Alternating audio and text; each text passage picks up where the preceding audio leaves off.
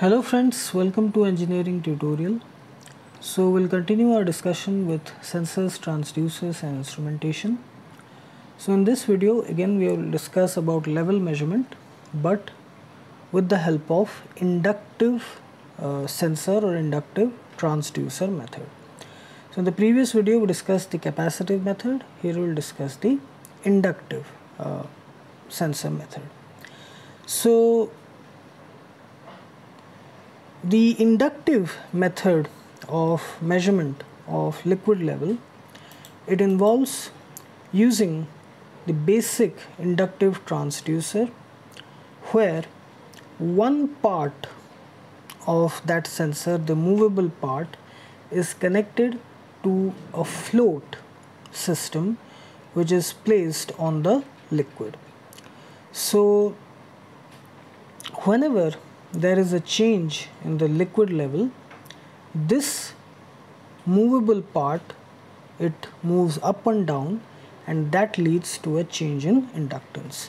So before going into detail, let us just discuss the basic concepts related to inductive transducer. We have already discussed it in a separate video related to an inductive sensor, so I want you to please check that video in detail, because here I will be going in a quick way, because I have already made separate video on this. So basic inductive sensor, which is used for the measurement of various physical parameters such as displacement, speed, force, torque.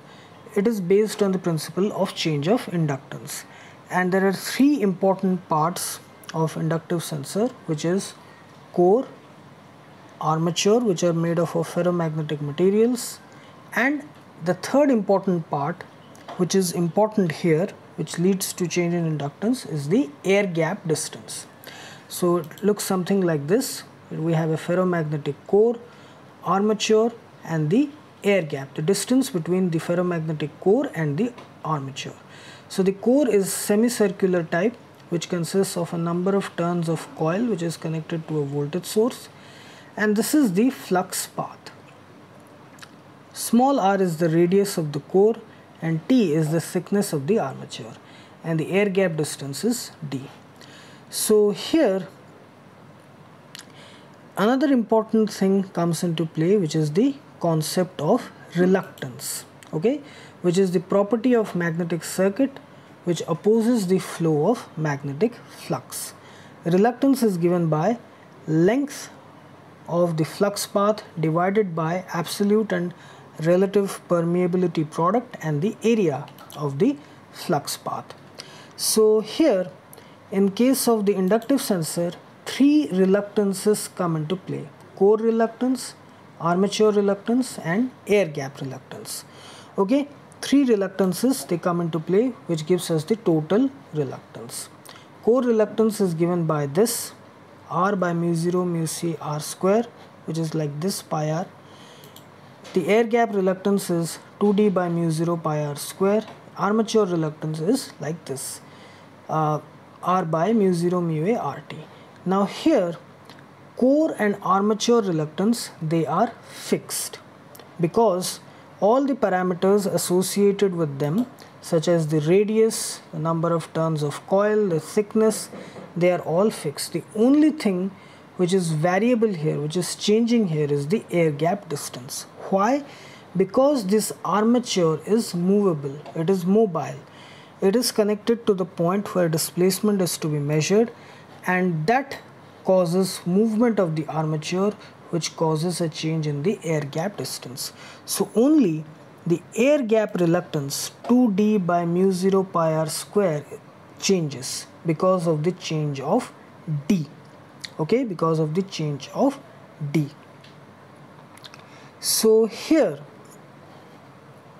in case of the inductive method of level measurement, this float which is placed on the liquid level is connected to this movable armature, and whenever there is a change in the liquid level, whether it decreases, drops down, or increases, this float moves along with it, up and down movement, and as a result of which this armature, movable armature, ferromagnetic armature, which is connected to this float, it also moves up and down, as a result of which there is a change in the air gap distance, as a result of which the air gap reluctance, it changes as per this relationship, and because of the change in air gap reluctance, the total reluctance also changes, because core reluctance and armature reluctance, they are fixed.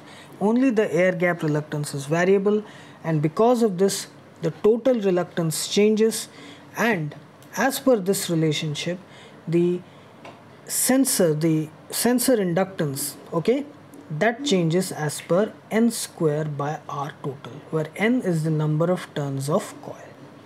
So the total reluctance depends on these three reluctances, that is core, air gap, armature. Core and armature reluctances are fixed. Air gap reluctance depends on the air gap distance. Air gap distance depends on the liquid level because it is connected to the float, the movable part, and that leads to a change in inductance as per this relationship.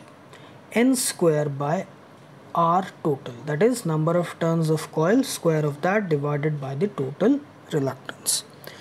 So this leads to a change in inductance, and this change in inductance can be converted into suitable voltage or current signal with the help of suitable AC bridges, then further signal conditioning circuitry such as amplification, filtering of noise signals, linearization, all those things can be done. Then further analog to digital conversion through sampling, quantization and coding can also be done to give us a digital readout. But the basic principle, it involves connecting the movable armature to the float, change in liquid level up and down, it will lead to an up and down movement of the armature. Armature movement will lead to a change in air gap distance. Air gap distance will lead to a change in air gap reluctance. Air gap reluctance will lead to a change in total reluctance as per this relationship, and total reluctance change lead to a change in inductance, sensor inductance, as per this relationship. Okay, so here two things are very important. First is the change in the air gap reluctance, and the other things which are the core and armature reluctance, which are fixed, and the number of turns of coil that contribute to the sensor inductance. But here the main parameter under measurement, which is the air gap reluctance or the air gap distance, which is dependent on that depends on the liquid level change. Okay, so the change in liquid level changes the sensor inductance. So this is the basic principle related to inductive method of liquid level measurement. So I hope you like this video, and please subscribe my channel Engineering Tutorial for more such videos related to engineering, science and technology. Have a great day. Thank you very much.